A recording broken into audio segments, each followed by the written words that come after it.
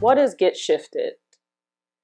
To get shifted literally means to switch, to move, to get out of, into, away from, towards something. How do we get shifted? Well, we get shifted in a variety of ways. Sometimes we get shifted unintentionally. You know, a loved one passes away and all of a sudden we're thinking, oh my God, I'm not doing enough with my life. You've shifted. Something literally changed that you didn't see coming. You didn't know you were going to feel that way. But now your actions are moving you further towards something that you want for your life. You're no longer stuck where you were before. Other times, maybe you get laid off from a job, or maybe you gain a lot of weight and you don't know how to get back to where you used to be, or maybe you've had health problems that have caused you to compromise and be less active than you were. And maybe you feel stuck because you're living on what used to be and potentially you can't turn the corner into this new space that you're in.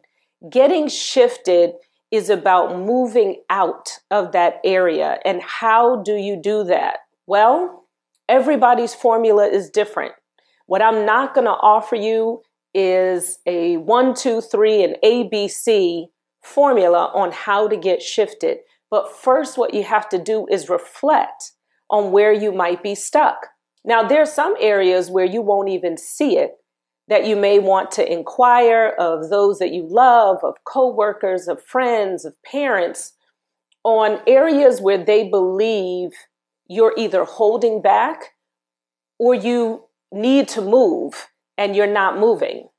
It could be around a relationship, a confidence, a career, sexism or racism. It could be around your mindset, how you judge people, that you're sort of stuck in this outwardly focused area. There's so many areas where we could be stuck, where we can get shifted and open an incredible amount of doors for our future.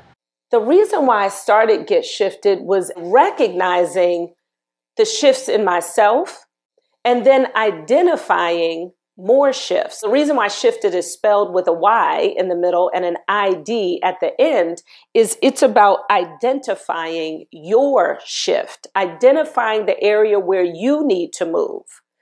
Now, you may get some feedback for part of the process that we're going to embark on, if you choose to embark on it, that you don't agree with, and that's fine.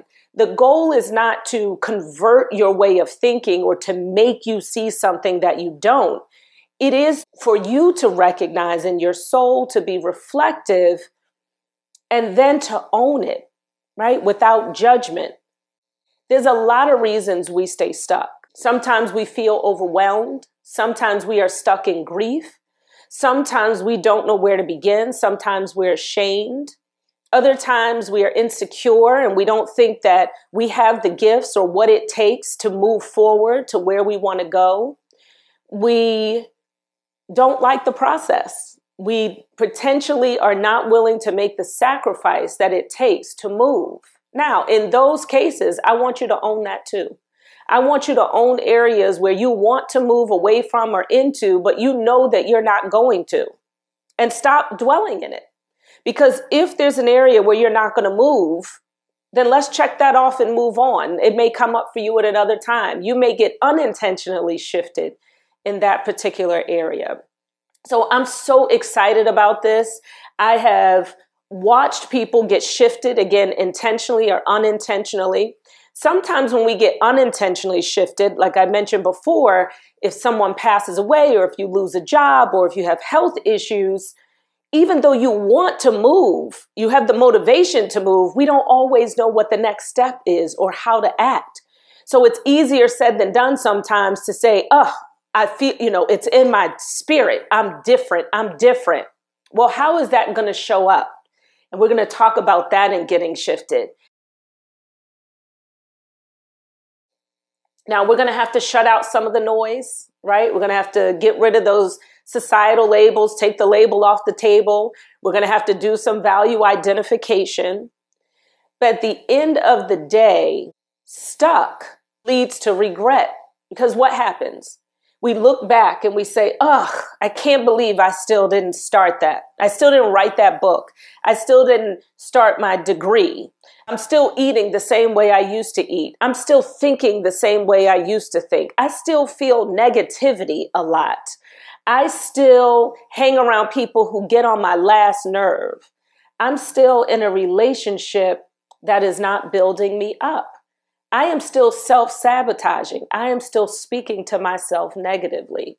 So when we stay stuck and we ignore these things, it just builds and builds and builds until we get to a point sometimes where we feel so overwhelmed, we feel so ashamed, we feel so insecure that we're paralyzed. But we don't have to be paralyzed. You don't have to be paralyzed. I don't have to be paralyzed. You can get shifted. You can move. You can move. You're going to move.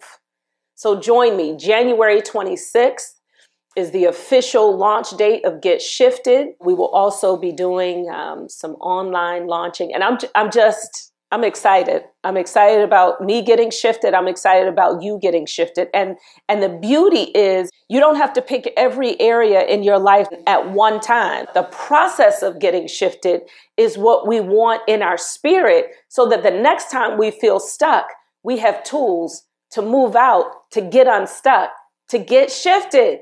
Isn't that amazing? I think it's amazing. I'm excited about it. I hope you'll join me. And let's go. 2019, we're moving. We are getting shifted.